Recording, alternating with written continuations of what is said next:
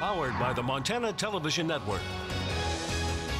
Montana This Morning continues on Montana's News Leader. 6:31 on this Friday. Incredible news out of Wisconsin this morning. A teen missing since October has been found alive. We have the latest. Plus, changes are coming to the Gallatin County Detention Center. More on that in a moment. Good morning. Happy Friday. Southwest Montana. Chet Lehman, Missy O'Malley with you here. Our top story, as we mentioned, a Wisconsin family gets some good news after suffering a tragedy. Jamie Kloss found alive Thursday night. Now, she went missing on the same day, October 15th, that her parents were killed. John Lawrence has our details. A traumatic Thursday with a happy ending. Jamie Kloss, who was last seen nearly 3 months ago, is found alive in Gordon, Wisconsin.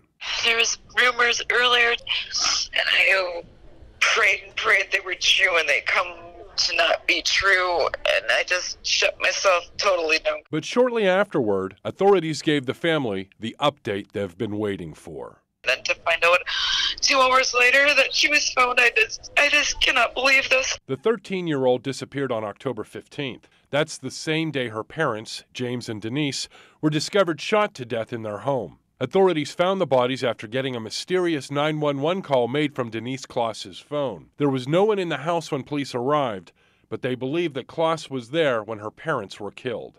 A suspect was taken into custody, but authorities didn't share any more details other than saying this case is still an active investigation. Jamie Kloss will soon be reunited with relatives. I'm John Lawrence reporting. Barron County Sheriff Chris Fitzgerald issued a statement thanking the family for its support and asked the people for respect for their privacy during this very emotional time.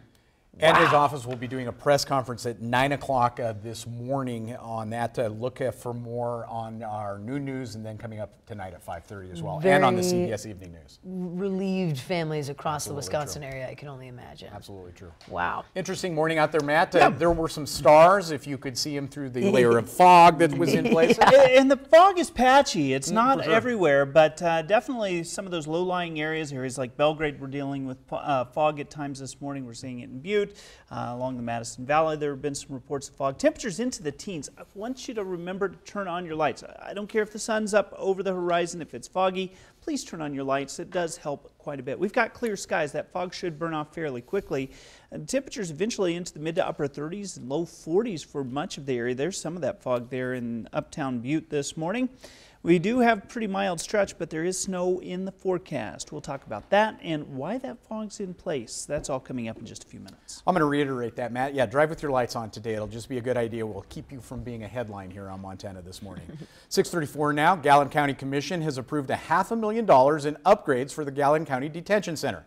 A month ago, Sheriff Brian Goodkin put in a request with the commission for 18 new beds, updated cameras, and a $170,000 body scanner. Sheriff Goodkin says the upgrades will help improve safety at the detention center. I believe we have the best jail in the state, if not the region. It was well designed, and we're years and years into it, so we're just adapting and we're learning as we go and making those necessary changes. But this is by far the best jail around. Now, Sheriff Goodkin says the money for the upgrades doesn't come from taxpayers; it comes from the money collected from housing other counties' inmates. And a new brewery topped with 16 apartments could be coming to Midtown Bozeman this year. The proposed 3-story building will be located on the corner of Durston and 7th, where the old Subaru repair shop used to be located. The developer said originally they planned to build on the west side of town, but later decided to choose this location because of how close it is to downtown. Manager of the project, Colin Ruckirk, says that the projects like these allow people to be close to busy areas and reduce the sprawl. And we wanted to bring life back into the center of Bozeman, and so by building those apartments, it allows people to be able to walk down 5 blocks to Main, and it allows people to easily get around, and we hope that other landowners in the area will follow suit.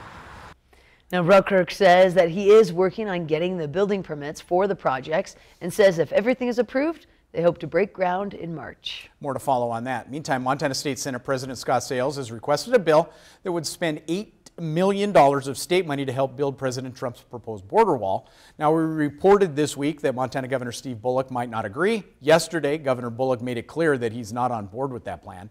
Governor says he has plenty of respect for Senator Sayles, but says it's puzzling that Sales would propose spending state money on a construction project in California when he's rarely supported infrastructure investments in Montana. Senator Stales, a Republican from Bozeman, told MTN News Wednesday he believes Montanans support Trump's proposed border wall. He said $8 million would just be Montana's tiny share of the cost to help get the project going and maybe break a stalemate that has shut down federal government.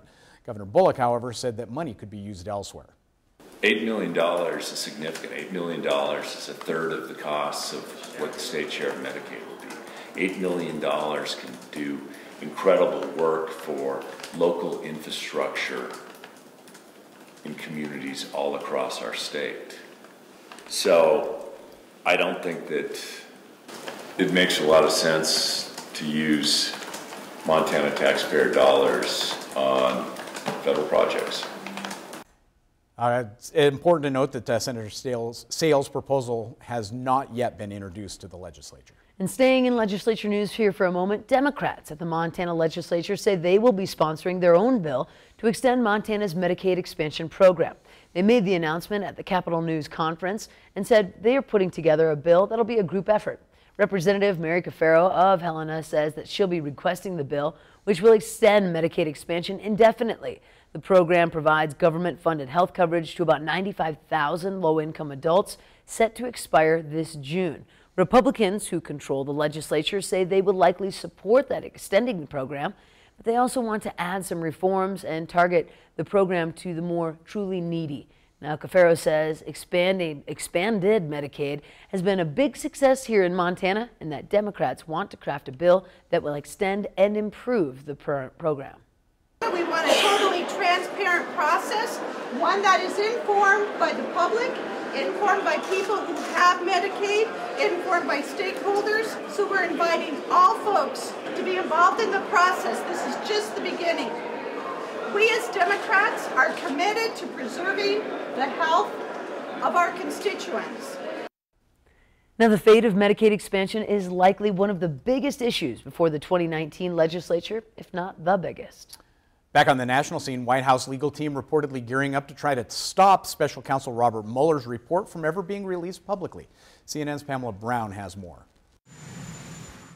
President Trump won't say whether he wants Robert Mueller's report on the Russia probe to be made public. The Special Counsel's final report, do you want that to be made public? We'll have to see. There's been no collusion whatsoever. We'll have to see. The president's remarks come after CNN has learned that the White House counsel office under the new direction of Pat Cipollone is gearing up for a fight to keep the report private by adding 17 more lawyers to its team. Trump's legal team is preparing to argue that a large portion of the information in Mueller's investigation should be protected by executive privilege, leaving only a heavily redacted version of the report to be released to the public. But Democrats are vowing to use their new power in the House to release it. I'm prepared to make sure we do everything possible so that the public has the advantage of as much of the information as it can. And as we await the release of the Mueller report, today CNN has learned that Mueller interviewed Trump's campaign pollster Tony Fabrizio. The revelation comes after it was revealed that Trump campaign chairman Paul Manafort shared polling data with Russian national Konstantin Kilimnik, who prosecutors say has ties to the same Russian military intelligence unit that hacked the Democratic Party during the 2016 campaign. It's coordination between the campaign and the Russians that the Mueller team has been looking for. Today, the president said he had no knowledge of the information sharing. Did you know that Paul Manafort was sharing polling data from your campaign with the Russians? No, I didn't know anything about it. Nothing about it. With Kilimnik as the go-between, Manafort spokesman claims the data was ultimately intended for two powerful pro-Russian Ukrainian oligarchs who owed Manafort millions. And tonight, Treasury Secretary Steve Mnuchin on Capitol Hill facing tough questions from House lawmakers on the department's decision to ease sanctions on companies tied to Russian oligarch Oleg Deripaska. It was one of the worst classified briefings we've received from the Trump administration. The secretary barely testified. In a statement, Mnuchin defended his decision, stating that these companies were, quote, undergoing significant restructuring and governance changes that sever Deripaska's control and significantly diminish his ownership. Democrats are now mulling over whether to formally push back against the sanctions relief for the Russian companies that was announced last month. And we do have to take a quick break. Coming up here in just a moment, our very own Patrice Parks takes a look at the Better Business Bureau top 3 scams of the year for Montana. But first, we're going to check in with John Dickerson, see what's coming up at 7 o'clock on CBS This Morning. Good morning. Ahead on CBS This Morning, we're in Wisconsin after missing 13-year-old Jamie Kloss was found alive. Kloss was last seen in October before her parents were killed in their home. Hear from the family who helped Jamie to safety. Plus, first on CBS This Morning, we're in Puerto Rico with Hamilton star Lin-Manuel Miranda. David Begnaud talks to the show's creator about stepping back into his iconic role and what it means for the hurricane-ravaged island. We'll see you with all that at 7.